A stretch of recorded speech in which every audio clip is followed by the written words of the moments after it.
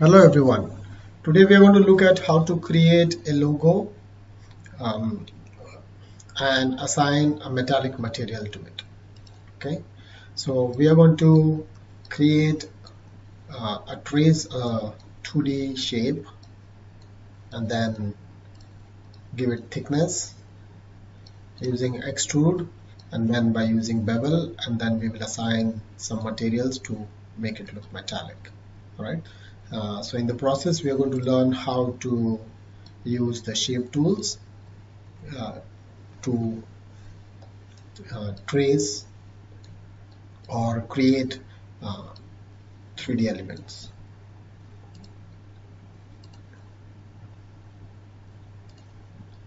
Okay, so first thing is to bring in a logo that we can trace. I'm using a Batman logo. We have to create a plane, hit M key for materials, drag a standard material, right click, assign material to selection, double click the material. This is the diffuse color. We'll change the color by adding an image. We'll use bitmap. Search for a logo, Batman logo. Copy the image where you want and then assign it to the material. Okay. Right click and say show material in viewport. So the material will be visible in the viewport. We'll be mostly working in the front view, so we'll make it default shaded. And here you can scale your plane to decide how the logo looks better. So you don't want it too stretched or too circular. Just try to eyeball it and make it look the right size. Okay.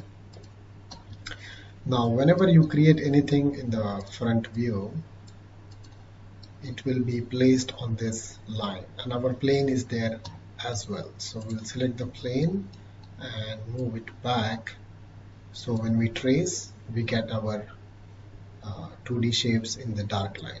Okay, I'll delete this object. The next step we don't need the grid, so G key on the keyboard to hide the grid. We also don't want to select this object by mistake while working on our 2D shapes. So I'll right click and go to object properties, and I'll say freeze, and also here it says show frozen in gray. We don't want that, so we will deselect it and say OK. Now the plane cannot be selected. Alright, so now I'll make this big and we are ready to now start tracing this logo. So I'll go to the shapes here, shape tab, and now we are going to look at various options. The line and circle are the two major ones we are going to use. So if you click and drag a circle, okay, we got the circle, and now we can right click and then convert it to editable spline. Alright, so once you do that, you have access to sub objects.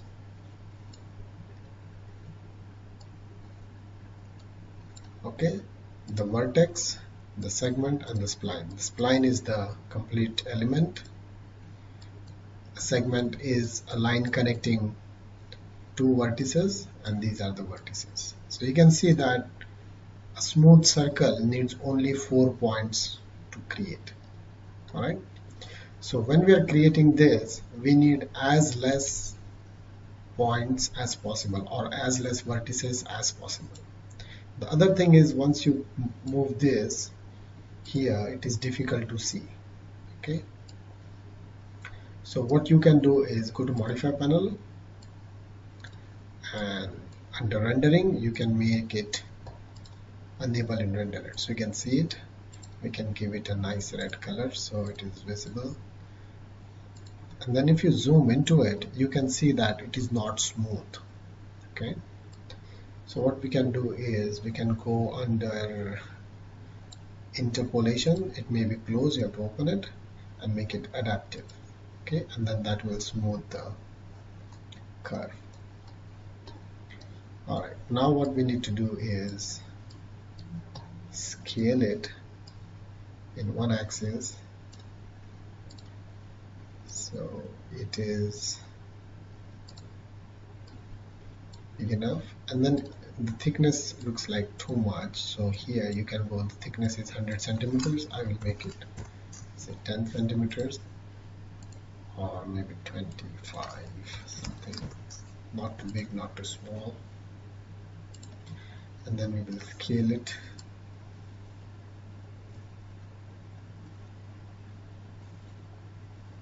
Alright, and then in the other axis, then you can move it in place.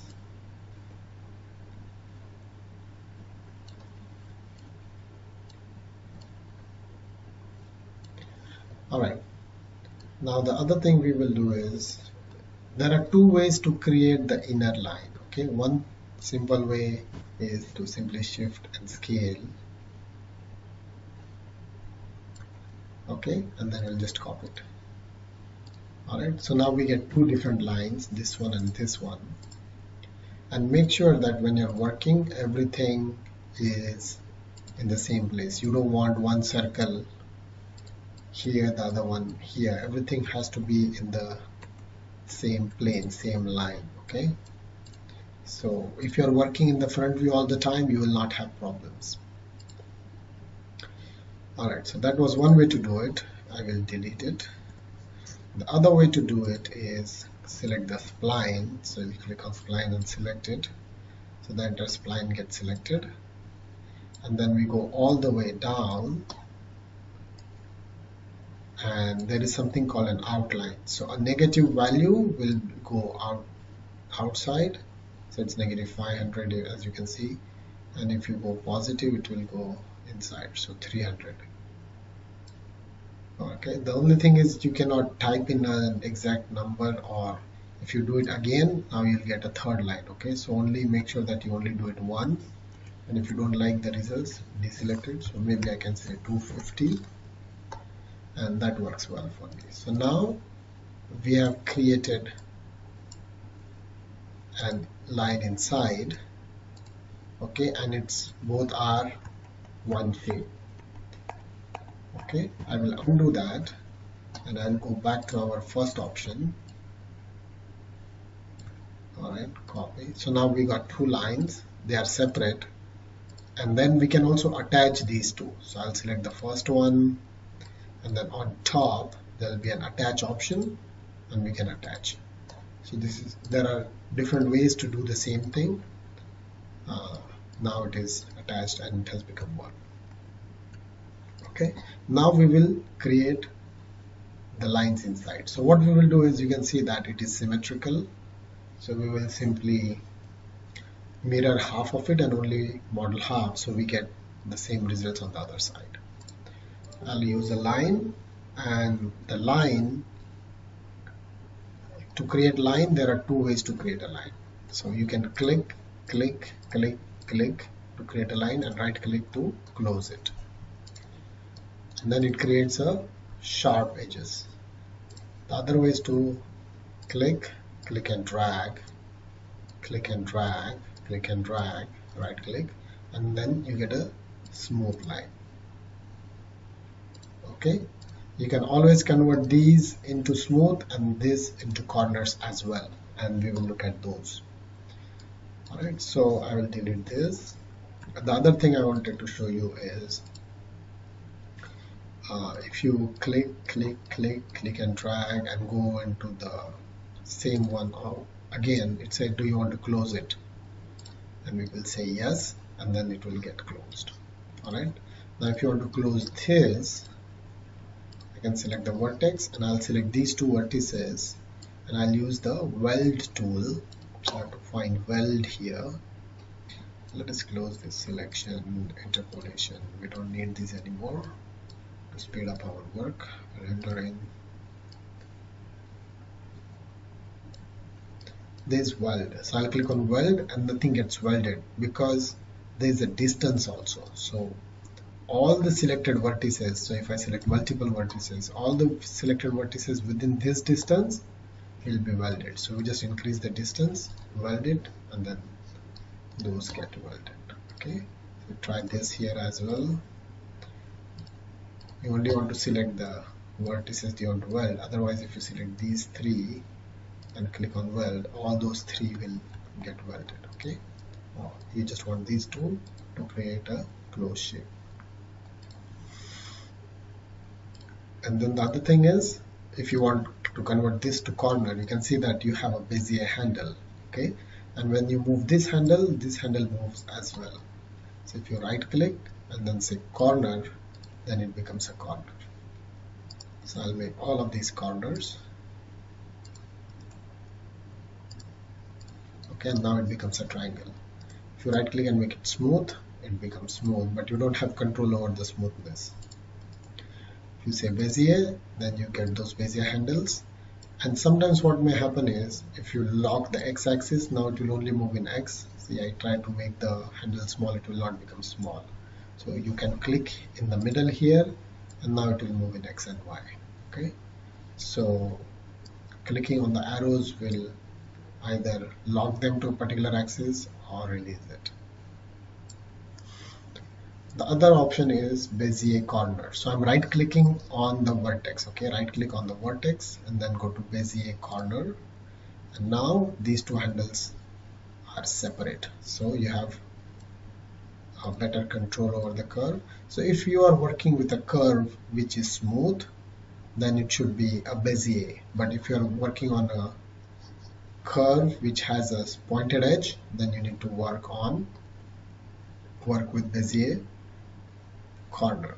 The other important thing to understand is, if there are two bezier corners, then this handle should control half of the curve on this side, and this should control half on this side. So the handle should not be too long. One should not be too long than the other.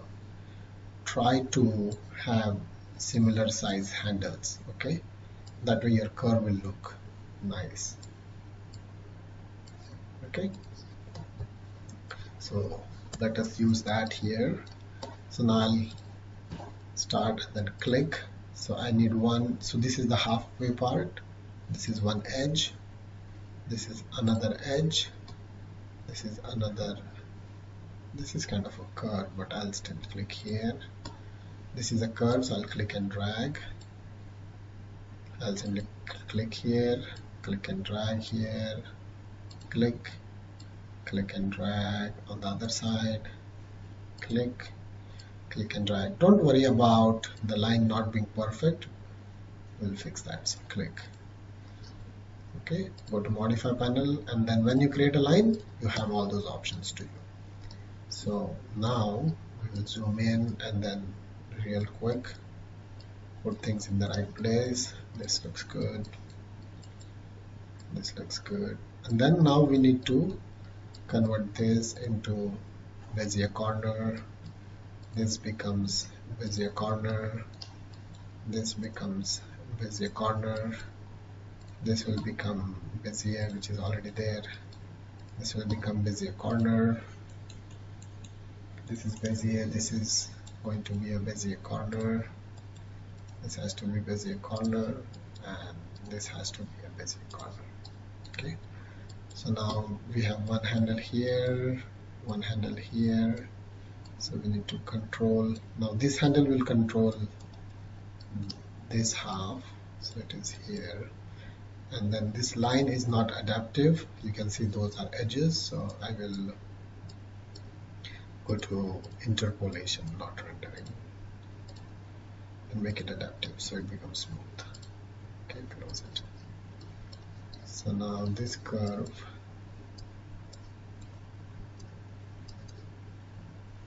can be moved inside. Okay, so that curve looks nice. Now this is here, so we need to click here in the middle so the handles will move. These are too long.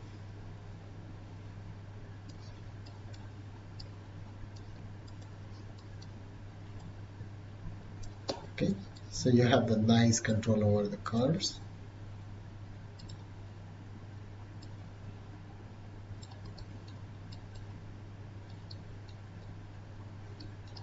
Okay, this can be in the center here.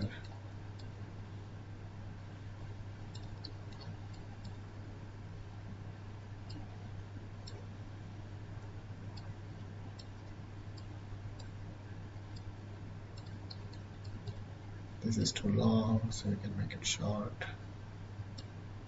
Move it around so it is in the center.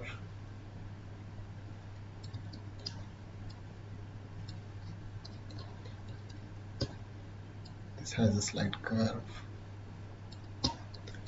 This has a curve, so we'll move it out.